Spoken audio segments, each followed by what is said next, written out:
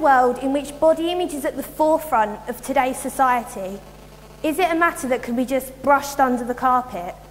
Like it or not, this is the difficulty facing young people today, right now, this very minute. My generation are often accused of constantly looking in the mirror and obsessing over our hair, with the majority of people pinning the blame on our so-called admiration for ourselves.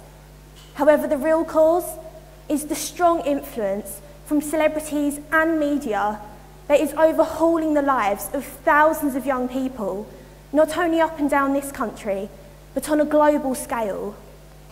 With newspapers suggesting that the root cause is us, ourselves as individuals, confidence within the younger generation is becoming less significant, when realistically, it should be an utmost priority.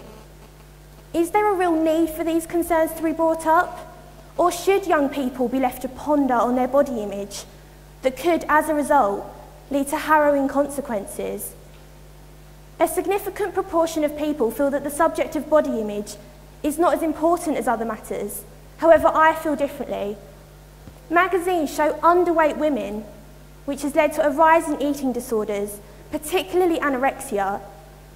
Eating disorders affect 5 million people a year, but this figure is slowly on the rise.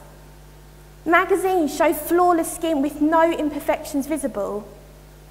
Girls my age want the images that the magazines are portraying, with more young adults feeling less confident and more dissatisfied with their looks. Celebrities might not think it, but they are influencing their fans to become destructively thin. They create impossible standards of beauty, with 77% of people feeling that they have too much influence, particularly on young girls like myself. The government needs to take urgent action, as this is a serious issue that needs more acknowledgement. Body image is important, but the importance needs to be cut down to ensure that teenagers remain teenagers for as long as possible.